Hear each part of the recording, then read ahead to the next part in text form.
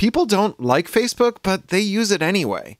Facebook users are upset that things they hate remain on the platform and end up getting shoved in their faces every time they log on. And Facebook users are upset that things that they love are blocked or downranked by Facebook's algorithm. They hate Facebook's remote, high-handed appeals process, which is either fast, cursory, and arbitrary, or slow, deliberative, and arbitrary. If you don't like that system, you don't get to change it. Facebook's friends and enemies say, if you don't like it, just leave. A lot of people compare this to addiction because I hate this, but I just can't give it up, has a familiar ring to it. But we think that's wrong. People aren't addicted to Facebook, they're trapped by it. That story about Facebook addiction is everywhere. Facebook itself likes the addiction explanation. They want us to believe that we are powerless before their almighty machine learning tools. Facebook's real business, after all, is selling ads, and those ads make a lot of money. $117.929 billion in 2021, up from $85.965 billion in 2020. Facebook's incredible ad revenue isn't just driven by volume either. It's a very expensive place to advertise. Why are advertisers willing to pay more to put their ads on Facebook than on other platforms? In part, it's because they believe that Facebook ads work really well. Why do they believe this? Because Facebook tells them so. Facebook's whole pitch is that with enough data, enough machine learning, and enough secret sauce, it can figure out how to insert exactly the perfect ad in front of the exactly perfect eyeballs and close the sale. Facebook really wants us to think that it has a mind control ray, a means of bypassing our critical faculties. The Facebook pitch boils down to this. Other ad platforms ask your customers to buy your stuff. We tell them to. Extraordinary claims require extraordinary proof.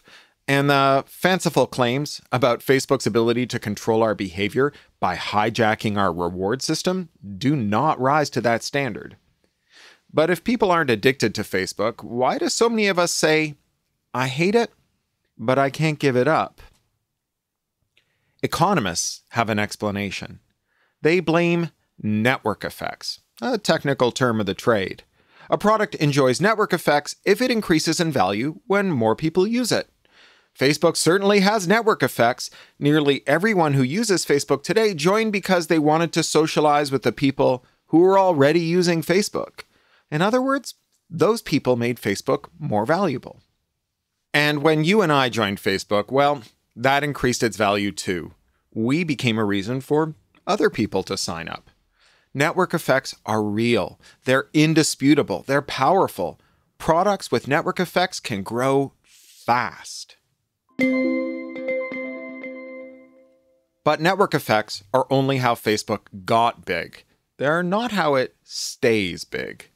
Look, Facebook is a digital product. It is made out of computers and software are really flexible in a way that physical products just aren't. Connecting a kitchen mixer to a random attachment is hard. You need a machine shop and a skilled machinist to do it right, and when you're done, anyone else who's stuck with mismatched mixers and attachments will have to repeat the whole process. On the other hand, if, hypothetically, you wanted to plug a new service into Facebook, say by automating a browser that logs in as you, gets all the posts waiting for you there, and puts them in an inbox on a competing service, well, not only could you do that with code, but you can share that code with everyone. Once one person figures it out, everyone can do it. What's more, Facebook could make this really easy. All they have to do is supply programmers with a way to plug in new programs, what technologists call an API, and it would be simple to make new services work with Facebook. When a new thing works with an existing thing, that's called interoperability. It's an inescapable fact of computers, and it's why we found so many ways to use these machines in such a short time. Facebook got big thanks to network effects. It stays big thanks to switching costs. Switching costs. That's another phrase from our friends in the economics profession. It means everything you have to give up when you stop using a product or a service. Like if you quit Facebook, you'll lose the ability to keep up with the people that brought you there in the first place. Family, communities, customers. When there's interoperability, digital technology users rarely face high switching costs. The ease of making something new that plugs into whatever you're dissatisfied with now has meant that you can move from one product or service to another with hardly a break. Are you sick of Microsoft Office? No problem. You can get a Mac and read all your old Word, Excel, and PowerPoint documents with Pages, Numbers, and Keynote. Or you can switch to GNU Linux and use LibreOffice. Or you can get a Chromebook and use Google Docs. All these programs can read and write the same files, so you can go back and forth between them without getting locked in. The same goes for email. Don't like your email provider? Get another one and forward your old email to the new address. Hate your mobile carrier? Yeah, we all hate our mobile carrier, but thanks to interoperability in frequencies, protocols, and phone numbers, you can switch to a new one and your friends won't even know, unless you tell them. There's no technical reason that leaving Facebook should involve high switching costs. From a technical perspective, building a tool that lets you see the posts of the people you leave behind when you quit Facebook and lets them see your posts is completely possible. It is a little more complicated than sending a text message from Verizon to AT&T, but the principle is the same. Facebook could start making this happen tomorrow if it chose. The reason for the high switching cost for Facebook, the reason so many of us want to leave Facebook but feel like we can't, aren't just technical. They're also legal.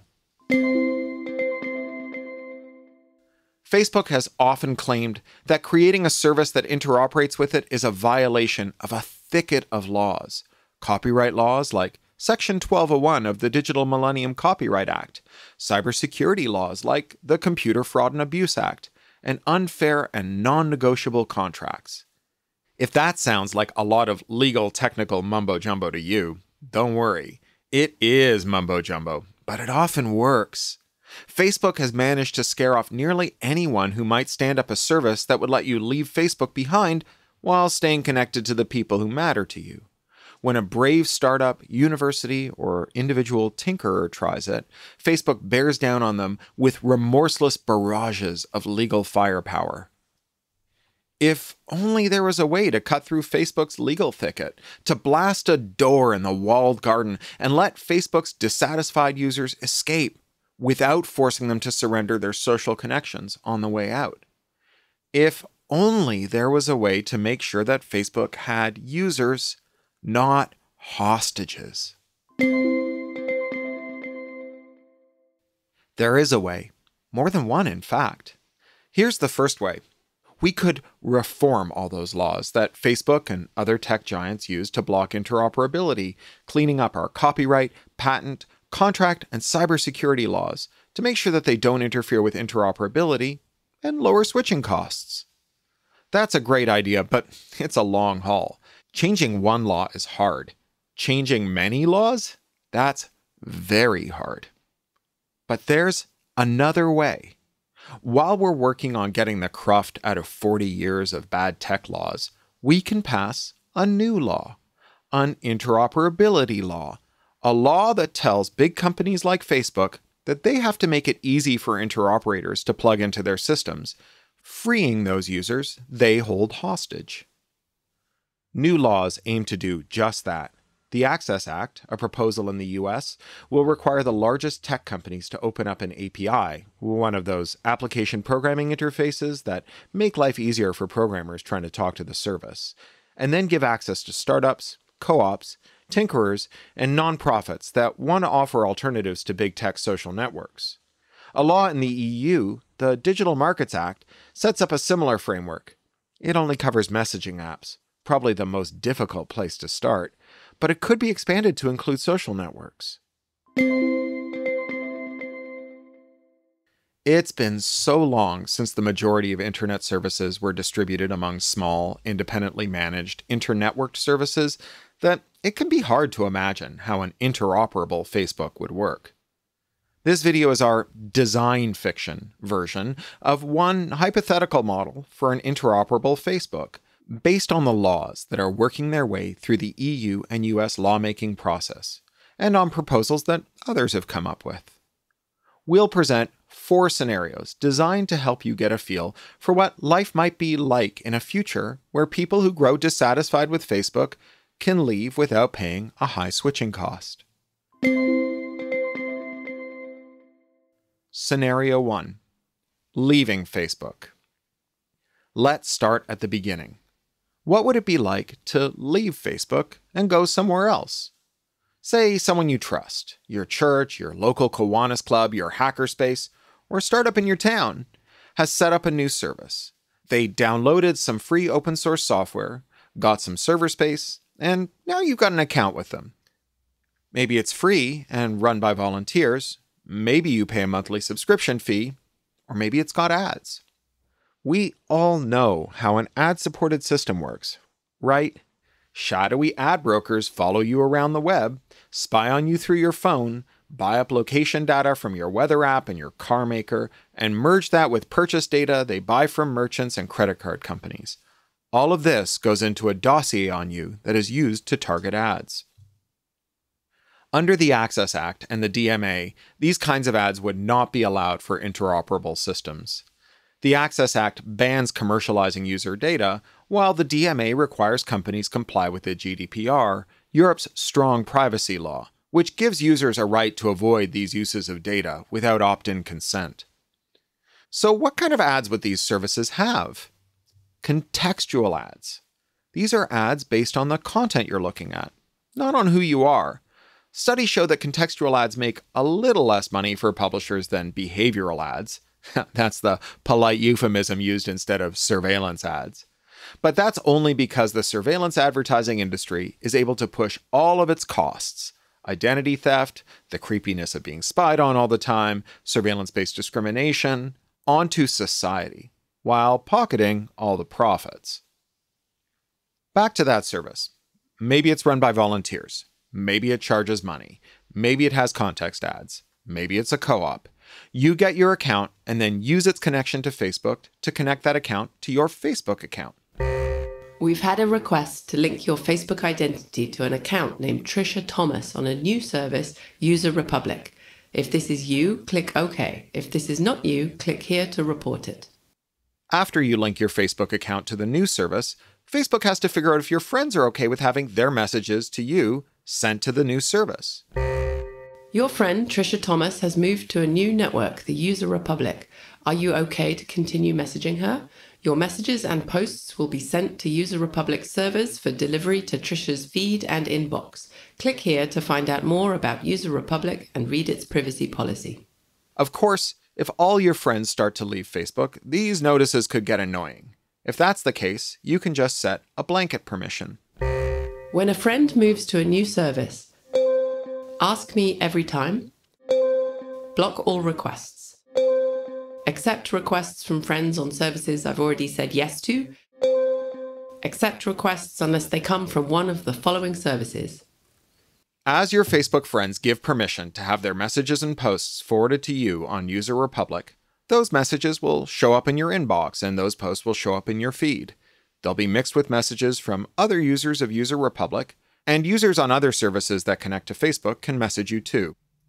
User Republic will have its own algorithm for deciding what goes where in your feed, and it will have its own house rules about what content is allowed, what content is banned, and what content is subject to being flagged or tagged by moderators. That's why you picked it. User Republic explained its philosophy for moderating content, and it sounded good to you. You might change your mind about how you want your content moderated, or your preferences might evolve. That's okay. You can leave User Republic and move to Facebook, or any other service that's federated with Facebook using the API. Scenario 2. Blocking undesirable content from another federated server. That whole federation of services can contribute to your feed and your inbox.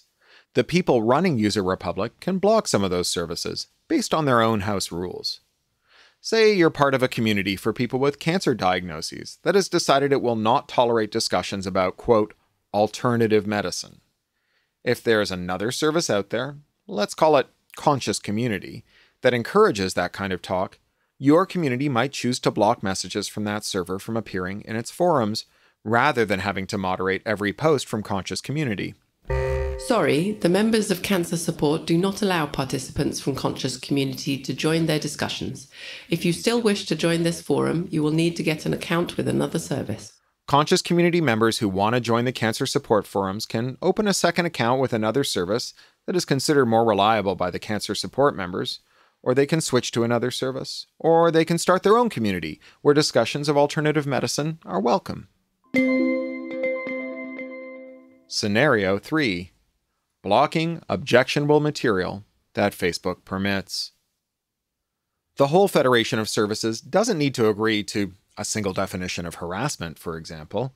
If there's a server whose users engage in what they think of as vigorous discussion, but you and your friends consider harassment, you can block that server. If you were one of the millions of Facebook users who thought Donald Trump should be banned for posting, "When the looting starts, the shooting starts," you could use a server where he was instantly blocked for that post, rather than waiting months for Facebook to reverse its own decision to leave Trump's account active. This message from Facebook user Donald Trump has been blocked for violating our community standards, and this user has been blocked from User Republic. Scenario 4. Posting material that Facebook prohibits. Federated servers can enforce their own rules based on filters, user reporting, user voting, or volunteer or paid moderation. That could include allowing links that are banned on Facebook. For example, if you want to have a discussion in which you post and critique Russian war propaganda that Facebook has decided to remove. Those posts might be blocked by Facebook itself, but the other users on your server would see it. Same goes for federated servers that also object to that sort of content. This message from User Republic user Trisha Thomas has been removed for violating our community standards. Click here to learn more. That's the point of devolving moderation to communities themselves. You get to choose which service you use based on what you want to see and what you don't want to see. And you get to leave if you and your service don't see eye to eye. There's something seriously wrong with a technological world where billions of users feel they must use a service despite not liking or trusting it.